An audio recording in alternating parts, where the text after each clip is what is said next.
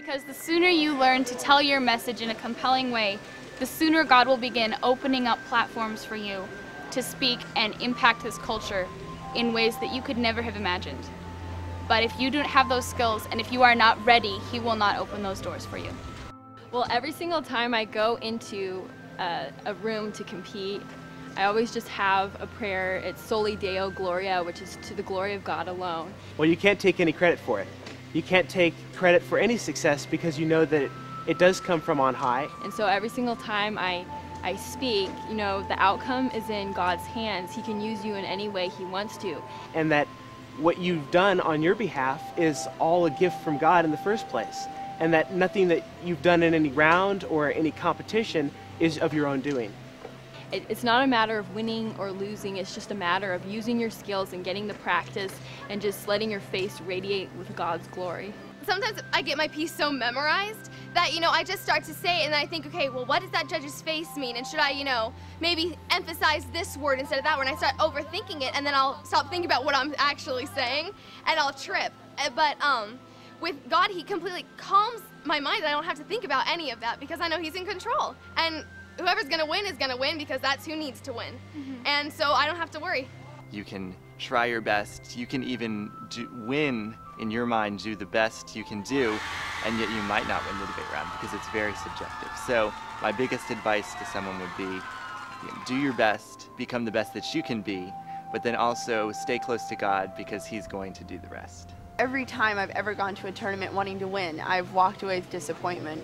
It's great to win, but the thing He taught me from that one was that you can't just let that be the reason you're doing this. If you're going to the tournament, you're like, oh yes, I'm here to win. You might win, but it'll still be empty because it'll never ever be enough. To all the participants here tonight, participation at this tournament represents the highest level of competition within NCFCA, Homeschool Forensics. And this year's 10th anniversary celebration should add to the uniqueness of this experience. The ability to speak persuasively on any subject, whether it's a matter that's relevant to the Christian faith or it's a matter of political importance or something that we feel is important to life in general, is invaluable in life. And speech and debate offers so many opportunities to extend those skills and learn to think critically and then persuasively present those critical thoughts. Work for excellence throughout this competition, but trust God for the outcome. Don't trust in the skills that He has given you. Don't trust in the work that you've done to perfect those skills. Trust in the giver of those skills. Well, it does kind of eat our lives, but it's worth it because it's a season of life and it's a season of preparation and networking among an amazing group of people. And it's where I've gotten my role models. It's where my sister is getting her heroes and role models. And very importantly, I think it's where my brother is going to get his role models for what it means to be masculine and what it means to be a man. And so I think that I'm okay with it eating our lives for a few years. Do it, do it.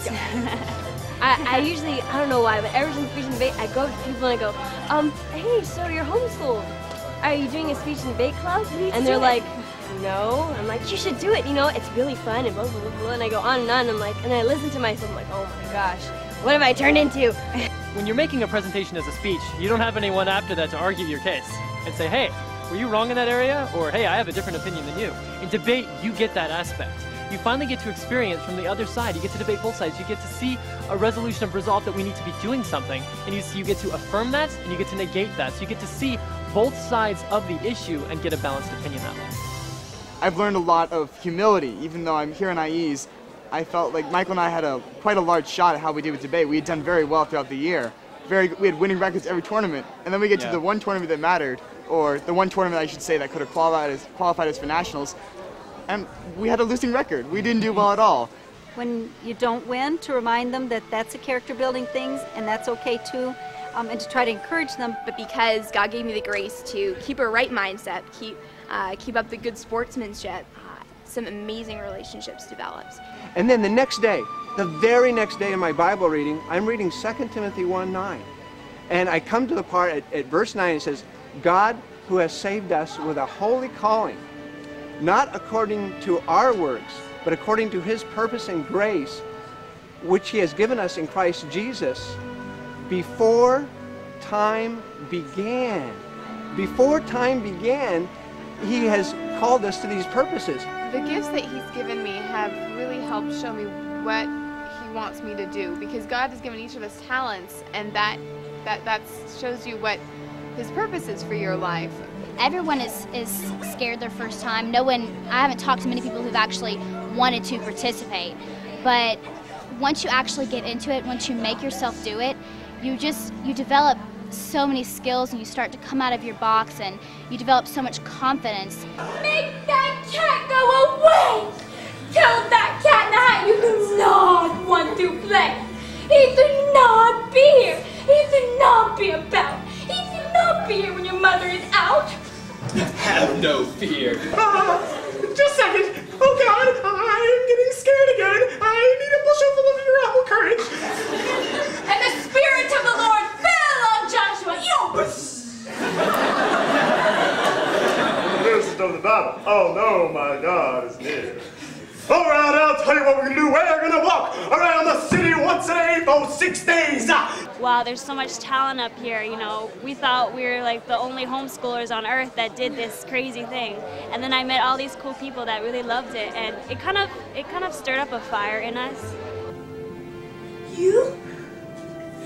Good God! You never would have guessed it. It can't be true. You're lying to show you that I'm not. I can tell you why I have your body, the money, everything. What have you done? What have you done to yourself? Stop. Stop, that's not it, did you hear? I'm a galley slave, a convict. Here's the passport I have to show wherever I go. Jean Valjean, discharged convict. A very dangerous man. There. Everyone has cast me out. I'm reminded that Ezekiel 22:30 says, I looked for a man among them who would stand in the gap on behalf of the land, but I found none. Certainly in this country, we need men and women who are willing to follow the call of Christ and to stand in the gap on behalf of their nation and the other nations. And that's what really we want the kids to do, and we feel like that through their involvement in NCFCA that really is a real possibility that they'll do in their adult life. I just had the opportunity in this past round to explain to a fellow the importance of praying before the round. As our group in the hallway was getting ready to go in, I asked, does anybody want to pray?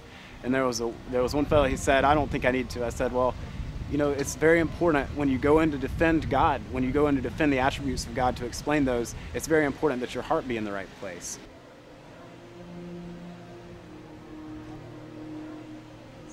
My son, at that time 14 years old, was invited to an NFL tournament. That's not football.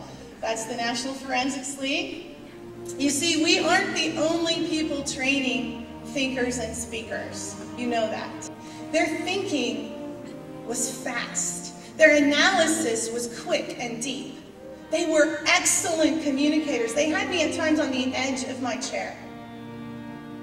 At the same time, I experienced and heard more profanity, obscenity, and vulgarity out of the mouths of those young people in their platform presentations than I had heard in one place in my lifetime.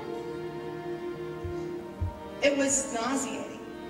We heard a speech against purity as a value, one of the many speeches that were delivered. We heard every abomination known to humankind, not only touted as to be tolerated, but almost glorified. Young people, listen carefully.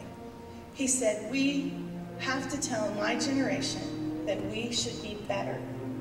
We can train young people across this country to think critically and speak articulately and command the public platform in a way that is winsome and respectful toward those with opposing viewpoints and audiences alike. I receive letters every single fall from college coaches who say, you and your predecessors have changed the face of college forensics. That excites me. But you know what really excites me?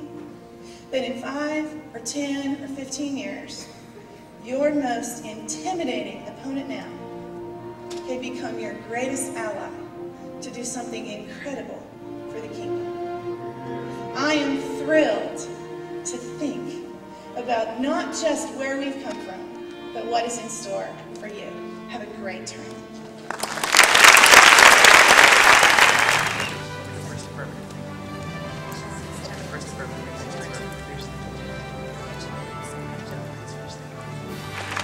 And with that, we're ready for the championship round. Thank you. The clinical goal was to figure out a way to avoid payment. The diagnosis was to deny. So testified Blue Cross Blue Shield Medical Director Dr. Linda Pino before Congress. My partner, Rachel Heflin, and I, Cody Hirsch, are resolved that medical malpractice law should be significantly reformed in the United States. You talked a lot about how people are hurt by this. Do you have any quantification of how many people are hurt? Will any more people actually sue? Talking about a doctor's failure to exercise the degree of care he's given. A doctor sitting far away can't exercise anything. If we work the numbers out, though, we find that 7% of all Americans is actually 10.5 million injuries per year. Now, if I told you to go pick me some apples from the orchard, and you went and picked cherries and said, well, they're still fruit, would they be the same thing? No, but the point is that... Thanks. I'd like to move on. They're not topical unless they're showing us a doctor violating the standard of care by doing something wrong to a patient. Unless they can show you this, they are not topical. Because this case is not topical, because there is no significant reason to change, and as my partner talked about, because there are significant solvency and disadvantage issues, I would urge you to stay with the status quo. When the definitions clash, please side with the real-world evidence that points to the Supreme Court, the Ninth Circuit Court of Appeals, the William Mitchell Law Review evidence, the David Bacon evidence in this round that says that medical managed care organizations can commit medical malpractice and that they do. Third party is just an insurance company, people in a high tower somewhere determining what kind of care you can have, is not a doctor doing something to a patient that causes harm. So when we look over the round, we see, under the criteria of justice, which team should win. Please vote affirmative for accountability, quality of health care, at no substantial cost. On behalf of the affirmative team and the negative, thank you.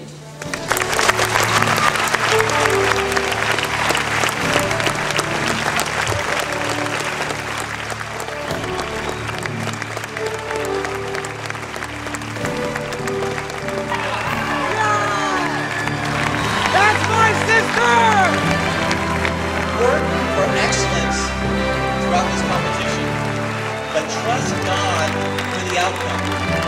Don't trust in the skills He has given you. Don't trust in the work that you've done to perfect those skills. Trust in the giver of those skills.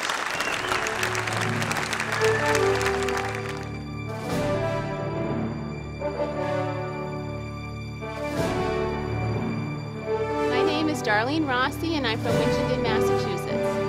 NCFCA has just been a wonderful, living, functioning example of what stepping out in faith can do. The organization as itself needs people to run clubs, to run tournaments, and you don't have to meet a long list of qualifications in order to do that, just a willingness to do it, and there's the support there to help you do that, and that's been such an encouragement because I don't have debate in my background, but felt this was important to my children, and NCFCA was willing to use me in that capacity, let me start a club, let me bring kids in. It's been great that way. That unless with the skill that you acquire, there's a healthy dose of humility. When history reads your story, you're going to be on the wrong side. The right side of history stands with those with a humble heart who believe that all men before Jesus are equal. And that we, as Christians, owe it to stand up for the rights of everyone. Because in God's eyes, all men are His creation.